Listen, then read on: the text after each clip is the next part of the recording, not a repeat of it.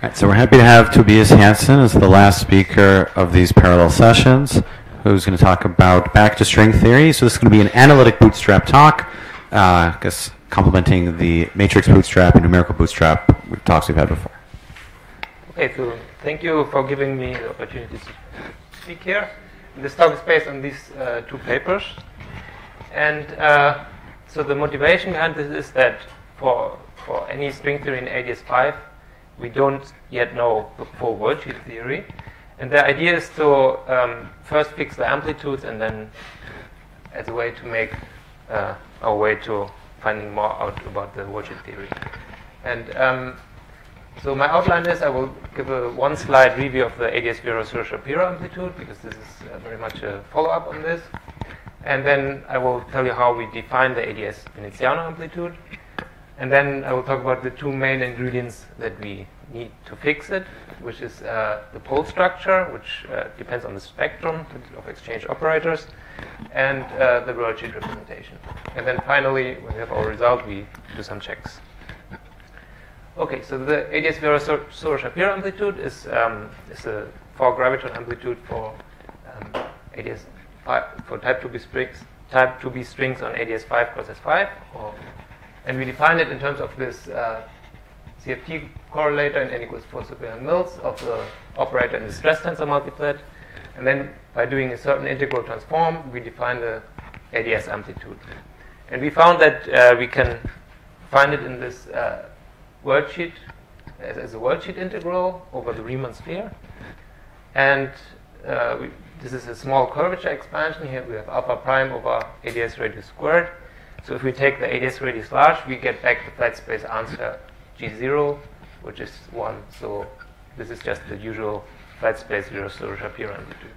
And in a series of papers, we found the first two curvature corrections, and I think Fernando will talk more about this on Friday on his review talk. And so now we want also to find the ADS Veneziano amplitude. So the problem is type 2B on ADS5 plus S5 has no open strings. So what is the simplest ADS5 CFT4 with open strings? I would argue it's to just take an orientifold of type 2B on ADS5 cross S5. And this has several other ways to think about it. So you could also think about n D3 branes near a D4 type F theory singularity, or type 2B with n D3 branes, 4 D7 branes, and 1 orientifold 7 plane. So then we have these 7 branes where open strings can end, and they can propagate in 8 dimensions. You can also take orbifolds of this, which correspond to taking some other F theory singularities. So now we have this theory. We have the luxury that it has, in principle, 3 descriptions. So on the boundary, we have an n equals 2 superconformal gauge theory with USP 2n gauge group. We have the SO8 flavor group, which we call G. And we have the parameters n, which we take large, and the 't Hooft coupling lambda. In the bulk, we have type 2B gluons on ADS5 cross S3 now. Here G becomes the gauge group, and we have take the string coupling to be small, and we have again the ADS radius and alpha prime and this dictionary. And in principle, we should also have this 2D worldsheet theory, which we kind of use indirectly to later on. And these other possibilities, orbifolds, are, in this case, we have G equals either U4 or SO4 times SO4. Okay, so what's now the ADS amplitude? In this case, it's defined in terms of this CFT correlator of an operator from the flavor multiplet, which has an index in the adjoint of the group G. And we do the same integral transforms as for the Veneziano Shapiro amplitude to get this ADS4 gluon amplitude. And we can consider the color ordered amplitude, which is the prefactor of this whatever multiplies this trace of 4 group generators. And we do again a small curvature expansion, and the leading term is the usual flat space Veneziano amplitude. And we want to fix these curvature corrections. So this is our plan how we want to do this.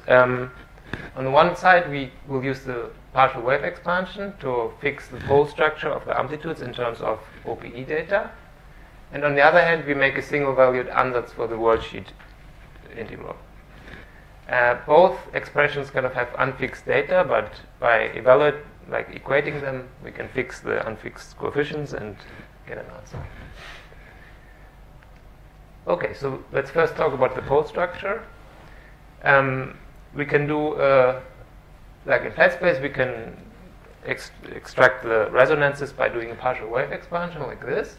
And for the Veneziano amplitude, we get this spectrum here. So we have the mass levels, delta, with the spin, and we get this linear Regge trajectories. In ADS CFT, the analogous concept would be the conformal partial wave expansion. And for large radius, we should get back the flat space string spectrum. So at large R, we get just the masses here. So we can express it like this in terms of the mass levels. And then we get these curvature corrections to the dimensions. So because the dimensions depend on the 't Hooft coupling, these have to be in long superconformal multiplets. And the CFT picture is that these are mesons, which means they are bound states of two quarks, where quarks are hypermultiplets in the fundamental of the gauge group. And the analog of these operators in n equals 4 would be Konishi and all these infinite number of long single particle multiplets. Okay, so now let's look at the pole structure. We can take the correlator and do the conformal block expansion to write it in terms of this OPE data. And if we take this and transform it to the ADS amplitude, we find that the kth curvature correction has to have this pole structure. So there are poles up to order 3k plus 1, where the numerator functions are explicitly computable in terms of OPE data. So the OPE data is mostly unknown. We know just the flat space limit, and then there. Capital T? Capital T is S and T are dimensionless Mandelstems. Okay, now we can come to the worldsheet representation. So we have this open string worldsheet. We can conformally map it to a circle with insertion at the boundary, or to the upper half plane with insertions on the real line. And we can place three operators at 0, 1, and infinity. And then we get this worldsheet integral, which is, of course, the Veneziano amplitude. And for the corrections, we expect that we get a similar worldsheet integral with an unknown integrand. So what kind of functions can this be, this integrand? To find more about this, you can consider a nonlinear sigma model and do a small curvature expansion of the metric. So you take the Polyakov action with the curved metric, expand in small curvature, and then what you find is you get the flat space amplitudes with extra soft graviton vertex operators. So if we take like this process, for example, with one extra graviton vertex operator, in our coordinates we get the four open strings here and one closed string inserted on the upper half plane. And for flat space amplitudes, this just gives expressions like this, where Q is the mass of the graviton. And now if we do the soft expansion, we do an expansion in small q, such integrals, because it's a two-dimensional integral with these absolute values, gives you only single-valued multiple polylogarithms. So in detail, the result is that the kth curvature correction contains single-valued multiple polylogs of weight up to 3k. So I think I will mostly skip these slides about polylogs. So multiple polylogs are the class of functions like logs and polylogs. We allow singularities at 0, 1, infinity, where we inserted the operators. And these functions are, of course, multi-valued. And single-valued multiple polylogs are just the single-valued versions of this that were introduced by Brown. Okay, so let's now do our ansatz. So for the kth worldsheet integrand, we allow these polylogs up to weight 3k, and each of them multiplies a polynomial in S and T. So this table shows how many multiple polylogs there are at each weight, up to 6. And for the single-valued version, these are evaluated on the real line, because that's where we integrate the final integral. So you see at weight 6 it's quite important to take the ansatz is much smaller if you take the single valued functions. But for the first curvature corrections you can be conservative and take a multi-valued ansatz, and even for this, matching with the pole structure fixes the complete ansatz, and then you can check that it also fits the single valued ansatz. For the second correction, we directly use a single valued ansatz because it's much smaller, and the pole structure fixes this up to a single coefficient. Okay, so the multi-valued and single-valued ansatz for the first correction have 33 and 22 rational parameters, and this is the result, which I wrote in terms of classical polylogs because it looks more familiar. It's not obvious that this can be written in terms of single-valued polylogs, but it's true. And then we can do checks. So we made some assumptions, so we have to do checks. First of all, we can consider the low energy expansion. So this is the expansion is small Mandelstam, or small alpha prime. Makes contact with the low energy effective action, which is super Young-Mills plus derivative interactions. And if you write it out, you get the super Young-Mills amplitude, and then you get these derivative contact terms. Where the alpha zeros are fixed by the flat space amplitude, and our result fixes also all the alpha 1s and alpha 2s. And combining with localization, we can also fix the full D6F4 term. So localization provides one linear constraint for each of these interaction terms. And the computation has been done for SO8 and U4 just recently. There was a talk about this yesterday. And so we have here one check. The alpha 100 agrees with our computation. For this, the second one is not a check because we have to use this to fix the final coefficient in this second correction. The next check is the high energy limit. So the high energy limit can be independently computed by classical computation, as was done in flat space by Gross and Mende. And we generalized this to ADS. And I think Fernando will also talk more about this on Friday.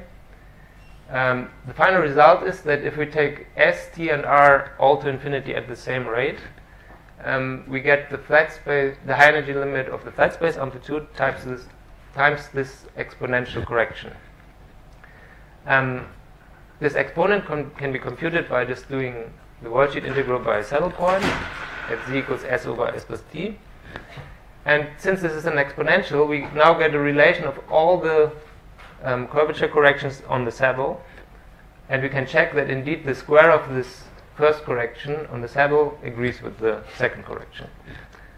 And another check is that the high energy, this formula also works for the closed string amplitude, and the open and closed strings satisfy this relation as expected by a reflection principle, which was explained by Gross and Manes. Does this epsilon correction remain finite, like non-vanishing, or because there is of the prefactor of? Yes, it goes like s. Yeah, it goes like s squared. Over r squared. Okay. No, they all scale at the same rate. So. Right. Yeah. Okay.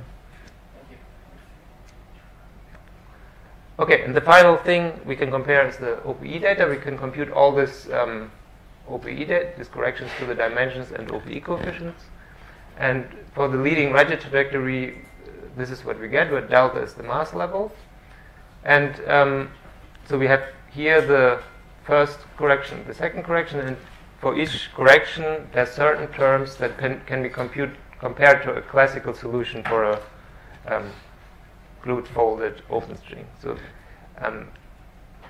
there are also other terms that have less powers of delta, and these correspond to the 1 and 2 loop fluctuations to the classical solution. So for these terms 1 and 2, there's no independent computation, so this is an open problem for semi-classical computations or integrability to compute these numbers and see if it agrees with our result. Okay, so let me sum up. We used the pole structure of the ADS amplitude from the OPE and combined it with a single-valued worldsheet ansatz to fix the ADS Veneziano amplitude. And then we checked it by comparing the low energy expansion with localization, comparing the high energy limit with the classical computation a la Gross and Mende, and comparing OPE data for massive strings with a different classical computation. So some open problems. Can these conformal dimensions be computed independently, for example, from integrability? We're also looking at other backgrounds like type 2A on ADS4, dual to ABJM, the 't Hooft limit. It would be great if we can compute these string amplitudes beyond the small curvature expansion. And it would be very important to also compute them directly from string theory. Thank you.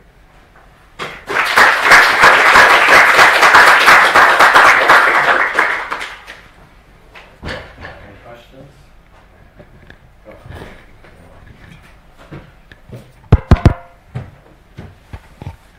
Do I understand correctly that the nonlinear sigma model that you're considering is just ADS5 Polyakov action? Yeah, it's just a toy model. Yeah. But it's not a CFT. Yes, it's just to see what you get from the curve matrix. So how do you know for sure that you're getting the Veneziano amplitude? It's not a string theory calculation. Yeah, I mean it's just an argument for using a single valued ansatz. So we saw for the first correction that even without a single valued ansatz we get the same result, and for the Virasoro-Shapiro amplitude we also have much more checks, and there we have just four gravitons, and this also leads to single valued functions. Have you also computed the 4 graviton amplitude? Yeah, for n equals 4 Segovian modes. Okay. Yeah, and I think the 4 graviton amplitude would probably be the same in this theory, in the planar limit at least, I think. All right. Any other questions?